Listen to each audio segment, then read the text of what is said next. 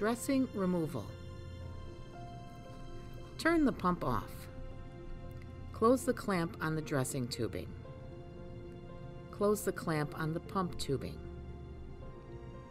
Disconnect the pump tubing from the dressing tubing by pressing on the sides of the quick connector.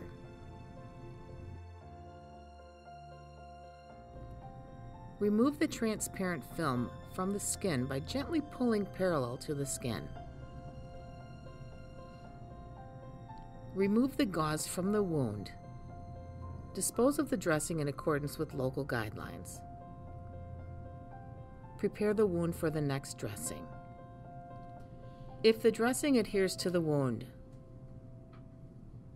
after powering the device down, apply normal saline into the wound dressing and let it sit for 15 to 30 minutes before gently removing the gauze. Dispose of the dressing in accordance with local guidelines.